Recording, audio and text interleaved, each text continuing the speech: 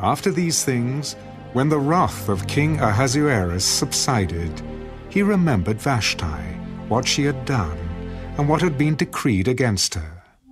Then the king's servants who attended him said, "Let beautiful young virgins be sought for the king, and let the king appoint officers in all the provinces of his kingdom, that they may gather all the beautiful young virgins to Shushan the citadel, into the women's quarters, under the custody of Hegai the king's eunuch, custodian of the women. And let beauty preparations be given them. Then let the young woman who pleases the king be queen instead of Vashti." This thing pleased the king, and he did so.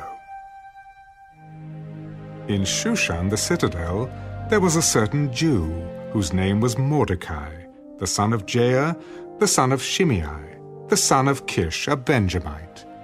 Kish had been carried away from Jerusalem with the captives who were being captured with Jeconiah, king of Judah, whom Nebuchadnezzar, the king of Babylon, had carried away. And Mordecai had brought up Hadassah, that is, Esther, his uncle's daughter, for she had neither father nor mother. The young woman was lovely and beautiful. When her father and mother died, Mordecai took her as his own daughter. So it was, when the king's command and decree were heard, and when many young women were gathered at Shushan the citadel, under the custody of Hegai, that Esther also was taken to the king's palace, into the care of Hegai, the custodian of the women.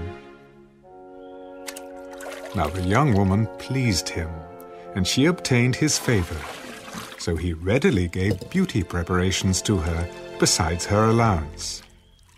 Then 7 choice maidservants were provided for her from the king's palace, and he moved her and her maidservants to the best place in the house of the women. Esther had not revealed her people or family, for Mordecai had charged her not to reveal it. And every day Mordecai paced in front of the court of the women's quarters to learn of Esther's welfare and what was happening to her. Each young woman's turn came to go in to King Ahasuerus after she had completed 12 months' preparation, according to the regulation for the women, for thus were the days of their preparation apportioned: 6 months with oil of myrrh, and 6 months with perfumes and preparations for beautifying women. Thus prepared, each young woman went to the king, and she was given whatever she desired to take with her from the women's quarters to the king's palace.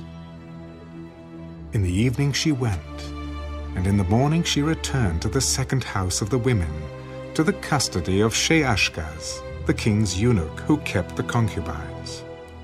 She would not go to the king again unless the king delighted in her and called for her by name.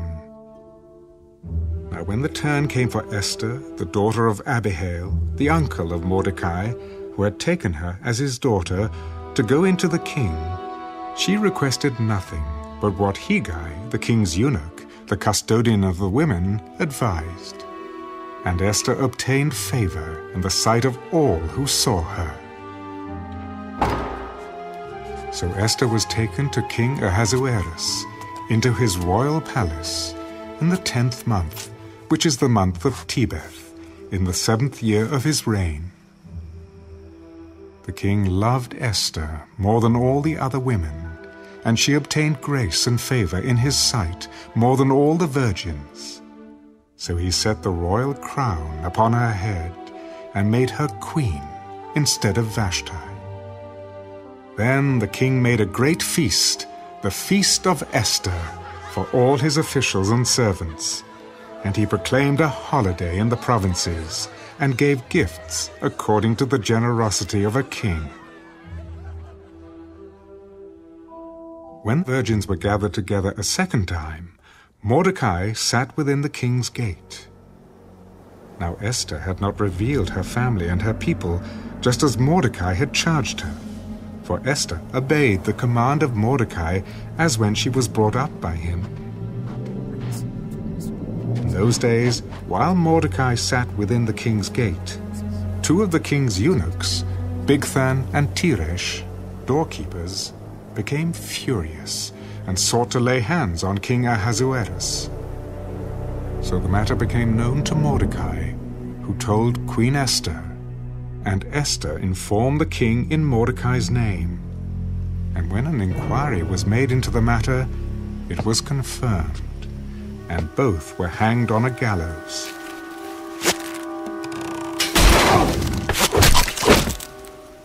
And it was written in the book of the Chronicles, in the presence of the king.